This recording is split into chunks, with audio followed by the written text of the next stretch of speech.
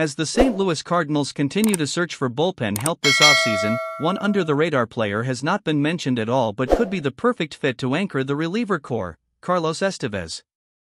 Estevez was named an All-Star in 2022 for the Los Angeles Angels after a fantastic first half but trailed off in the second half, as did the disappointing Angels. One reason the Cardinals haven't been tied to Estevez or any of the Angels' promising arms is because the Angels plan to compete in 2024.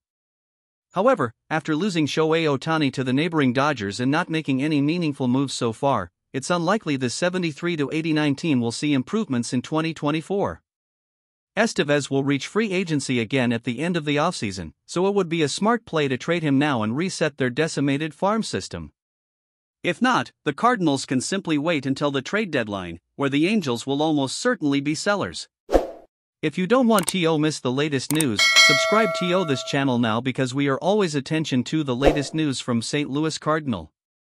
Since returning from injuries in 2019, Estevez has been as consistent as a reliever can.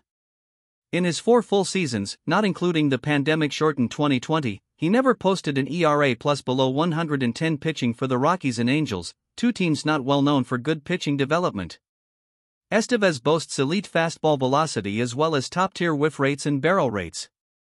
Walks have been problematic for him in the past, but he fits the mold of swing-and-miss pitchers the Cardinals want to focus on adding this offseason. He's making just under $7 million in 2023, and wouldn't cost more than a mid-tier prospect or two.